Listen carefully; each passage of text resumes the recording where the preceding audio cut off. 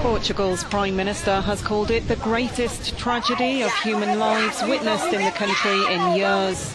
A forest fire raging in the mountainous central Pedrogao Grande area since Saturday has killed more than 60 people and wounded 59, 5 of whom are in a serious condition. A number of others are said to be missing, including a friend of this man. Over 20 villages have been affected by the inferno, which police say may have been caused by lightning striking a tree. My sister's house burned down, said this woman. The police came looking for us because we couldn't breathe.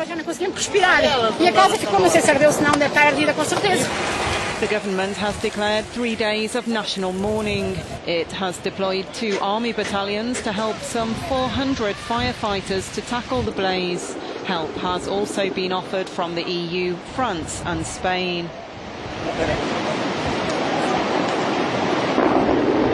According to Portugal's Interior Minister, most of the victims were caught in their vehicles on the road.